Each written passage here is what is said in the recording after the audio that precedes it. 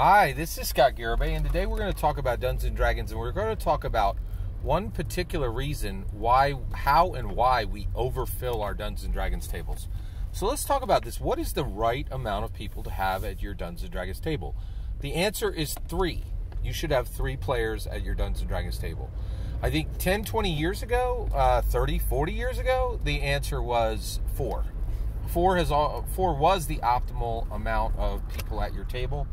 And the reason why is people want to do stuff in the game. They want their voice to matter, right? So one of the things that a lot of people have talked about is Mercer's game is the template. Matthew Mercer is the best dungeon master in the world. He literally, he made rock stars and millionaires out of his players. Like, what are you gonna do? Like, literally, if you got a seat, or you're a crushed, shamed person like Orion Akaba. He either makes you or breaks you. Like, literally, Matthew Mercer makes and breaks the people who sit at his table, right? Like, Orion Akaba is the Pete Best of the Beatles now, right? And every time, Matthew Mercer achieves a new glory gem, Orion Akaba's name is shamed further. It's really bad. So basically, you have this situation where people want to do stuff at the table. They want their voice to matter, and Matthew Mercer's table was terrible. Every player character's got some secret origin and some secret, goal. And one of the things I've been trying to do, and I've struggled with this, is I would come into a Dungeons & Dragons game, and already in play are a bunch of incredibly robust backstories, and the Dungeon Master's like, what's your backstory? And I'm kind of like, I'd really like it to kind of be vanilla, and the reason why is I'm coming into this game in flight, and there are backstories that are being told and being resolved, right? So, one, I don't need to add more here. Like, there's stuff in flight, right? So 3 is the right amount today, and the reason, and it used to be 4, but now there's so much that can be achieved at the table, both IRL and in the fantasy, right? There's so much help that we can aid players with. There's so much narrative that I really feel 3 is the optimum, right? Now, I have 5 people at my table right now, and the moment I had 5 people at my FLGS game that I run weekly, it's a Dungeons & Dragons 5th edition Eberron Obsidian campaign. The moment I had 5 people, I was like, you guys have been so kind to respond to the invitations to this to play at this table. But at this point, invitations are shut down, right? I told you guys that you could invite players.